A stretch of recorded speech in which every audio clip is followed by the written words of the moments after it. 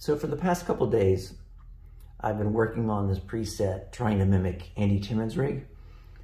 And as I was working through some of his sounds, I came across issues to where he was using pedals to push the front of his amp and then using his guitar volume to clean it up. And I found the quad Cortex wasn't behaving exactly the way I needed it to.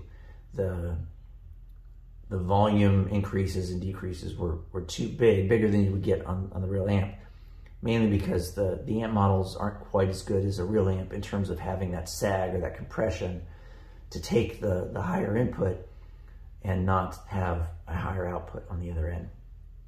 And so I remember I saw a video from Rhett Shull a year or two ago where he walked through kind of techniques that you could use with modelers to make them feel more like a real amp. And one of the things he talked about was using a compression towards the end of your signal chain to kind of mimic some of the compression you would get from the amp. And so that's what I did here. I thought I'd walk through it. It might be useful. This preset isn't fully complete yet. All the sounds aren't quite right. I will make it available if you want to download it and play with this, but I'll be putting out updates to it over the next few days as I try to tweak the sounds. So if we look at it, you know, I've got a dual Lone Star set up here as Andy uses, and here's the clean tone.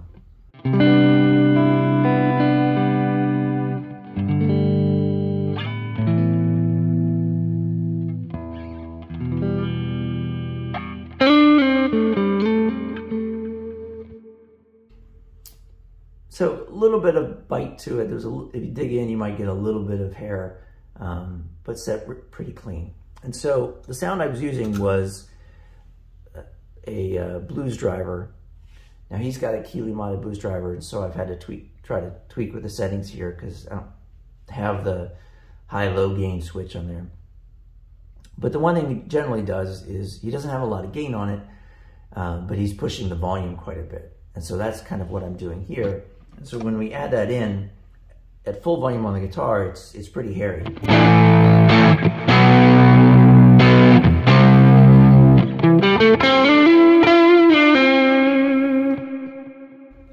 And what I wanted to do was have it like his and have, if you roll back the volume of the guitar, it would just clean up and not lose up tons of volume. And the problem I was having is if I didn't have a compressor at the end,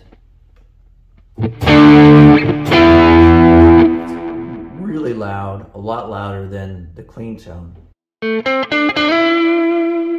was having issues balancing the different sounds. And so by adding this compressor, and I'm using the Legendary 87, I tried a few of the other compressors. I found this one worked a little better. And I found this kind of restrains it a little bit and makes the amp model kind of have that sag that a tube amp would have. So that's full volume on the guitar, but if I roll it back a little bit,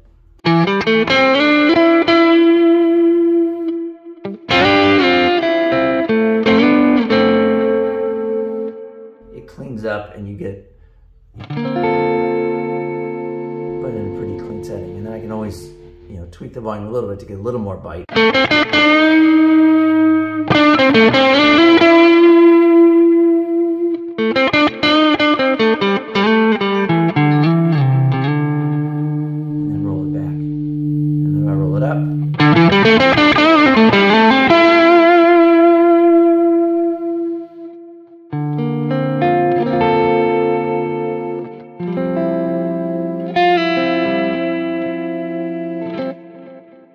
So I find this solution has been working really well to kind of achieve this goal and make the amp model behave more like I would expect a tube amp to behave.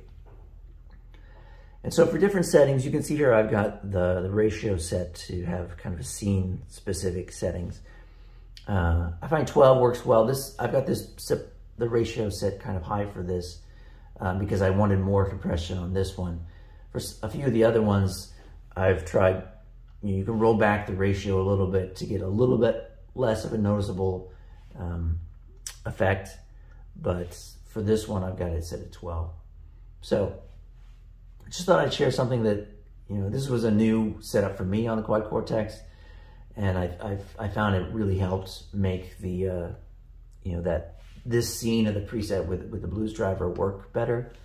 And I'll do a longer video kind of once the whole preset I feel is in a good spot, and go through each of the scenes on it. Anyway, I hope you found this helpful. Thanks for watching.